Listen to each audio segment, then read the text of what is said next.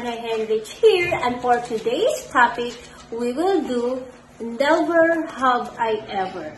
Oh my God. Okay, start now. Never have I ever nag-cheat sa exam nung nag-aaral ka. OMG. I have. Lahat naman tayo nag-cheat yata.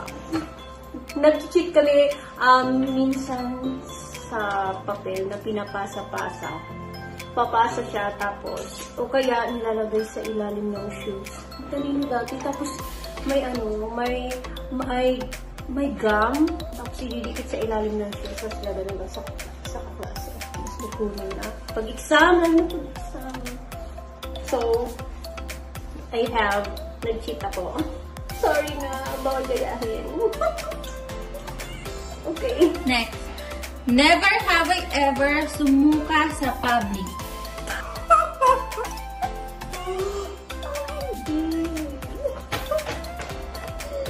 Grabe to. I have. Nung kabataan ko. Nung kabataan talaga.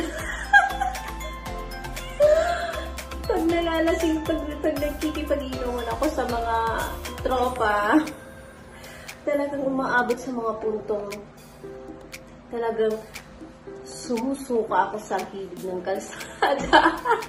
Sa gilid ng kalsada, nasuka talaga ako. So, I have, nakakahiya. I had. Okay, next. Never have I ever nakalimutan magsuot ng underwear. Nakalimutan? Ano bang underwear? As in, panty? Nakalimutan magsuot ng underwear? Nung lumabas? I think sa bahay baka. Pero sa labas hindi. Pag sa, baka dalawa. Hindi ba dalawa? Pag sa labas kasi baka yung undershort. Ay, oo. Pero sa loob ng bahay, pag itong matulog ng press-ons, naka-t-shirt lang. Ano kasi ako medyo hubadera. I think I have them. It's a tie. Okay, next. Never have I ever nagpakalbo in whole life. OMG! OMG! Never! Ay, ewan ko, nung bata ako, nung wala pa akong alam siguro. Nung wala pa akong alam, baka I have. Pero nung maisip na ako, hindi pa ako nagpakalbo. Hindi pa rin ako nagpapag-bake ng as in boy cat. Yun yung hindi ko pa pinagawa. Okay. Next. Never have I ever nakaapak ng tae sa public. OMG, that's very worst. I have, of course. Talaga nakakainis yung mga ganyang panahon na sobrang postora ka. Tapos, lagi nangyayari yan talaga palagi. Tapos, yung malapit ka nang talagang paalis ka na kayo, pasakay na ng sasakay. Tapos, makakaapa ka ng I have.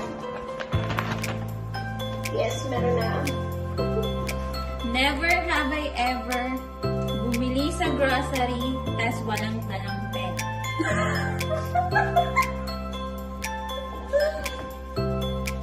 Nangyari na po yan sa akin.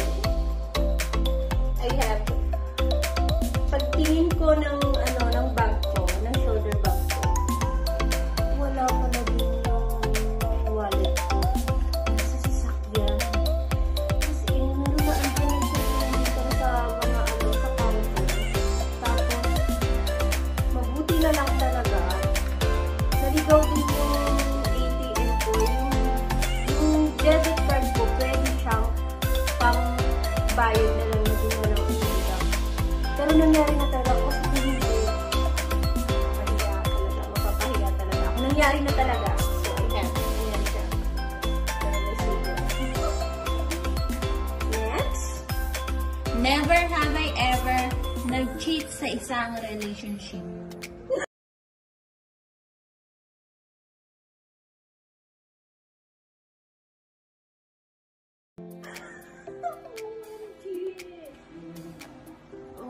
OMG! Ang hirap naman ang tanong mo!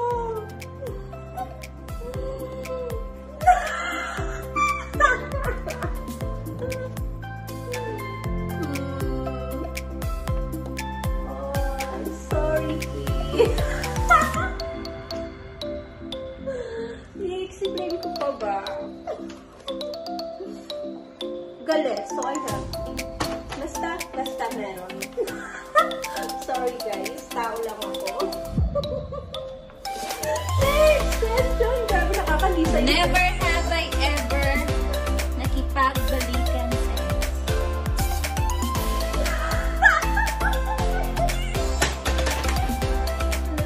Alam niyo talaga. Medyo ako talaga yung pangkatanga-tanga. Ano guys, kung nagagawa yan? Siguro, ano lang. Super...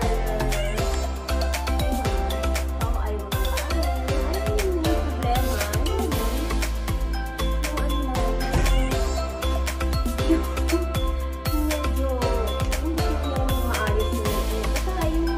Basta ayaw kasi yung sa awal. Ayaw ko ng parang maganda ko sa problema.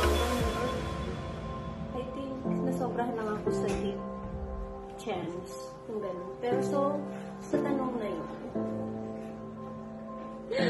Ito. Okay, next. Never have I ever nagkabebe ng asan.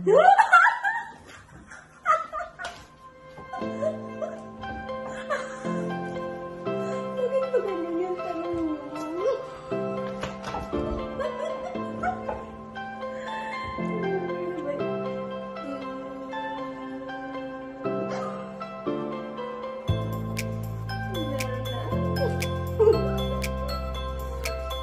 Ilan na?